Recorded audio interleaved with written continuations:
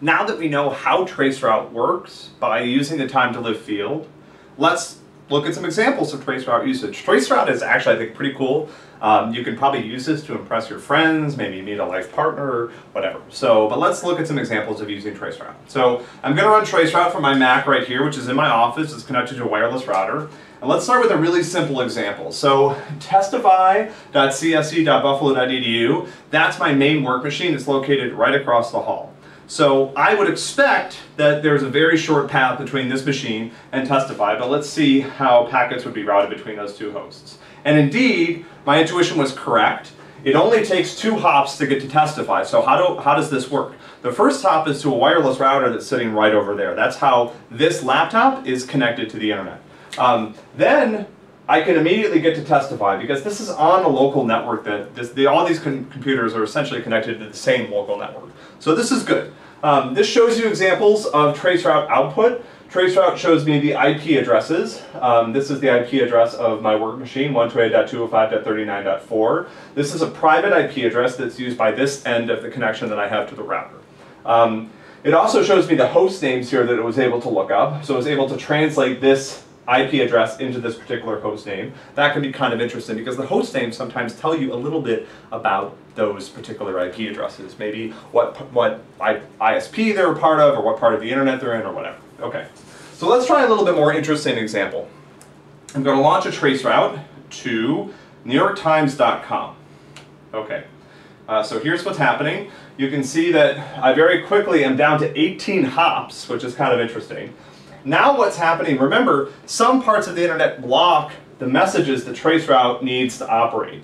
And actually, if I continue to let this run, what I would probably see is that this just is going to go on and on and on because I've reached some part of the network where traceroute traffic is not allowed. And so any messages that routers are trying to send back from further down the chain are being blocked by that part of the network. But we can already see some really interesting stuff. So let's go through this. This is the same router that was my first stop on the way to Testify across the hall, but then things start to get different. So these IP addresses, 128.205, these are University at Buffalo IP addresses. So here's one hop in the University of Buffalo, here's another hop in the University of Buffalo, another hop, another hop, another hop in the University of Buffalo, and now here's the first IP address right here, 38.122, that's not part of the University at Buffalo Class B network, right? It doesn't have the prefix 128.205. So this is new. And this actually is one of the 2 internet service providers that the University at Buffalo peers with. That's how we get data from our network out into the core internet. And this is ISP called Cogent. You can see that the name of this machine sort of identifies it as being part of the Cogent network. These names are also sort of interesting. They might you might be able to look at these and at least be able to guess where some of these routers on campus are located. But this is the core campus router that my packet goes through right before it exits campus, 128.205.9.105. And that router has chosen to route this packet that's trying to get to NewYorkTimes.com through one of the 2 ISPs that UB uses. This is Cogent, okay? So remember that. Okay, and then you can see a bunch of other addresses within Cogent's network. Eventually we get to something that says New York. There's a Newark address here, and then we could look at the rest of these. But let's launch a different query and see a different path, okay? So let's try doing the same thing, but we're going to do it to ESPN.com. Okay, so up until this point, we're seeing some, well actually we don't see some similar things.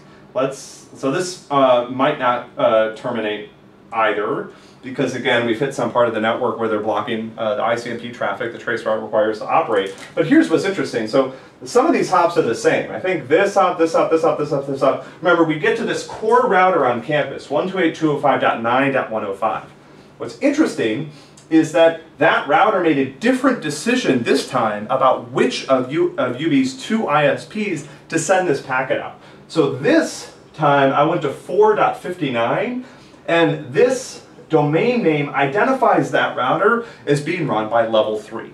So you can use traceroute, in this case, to notice that UB actually peers with at least 2 internet service providers. One of them is level 3, the other one is Cogent. And depending on which site I'm using, UB's internal router is saying it's actually faster if I want to go to ESPN.com to route the packet out across level 3's autonomous system than it is Cogent's. If I want to go to the NewYorkTimes.com, it's faster to use Cogent. So this is an example of using traceroute. It's a really cool tool. Poke around with it. It's a lot of fun. There are some tools online that you can use to try to create maps of where your traceroute traffic is going. Those aren't always that useful because we don't know where all of these routers are on the map. But obviously, the packets that I'm sending between here and some website are actually traversing a path in physical space. And it can be cool if you can find one that works to see sort of exactly where those hops are, or at least exactly where we think they are.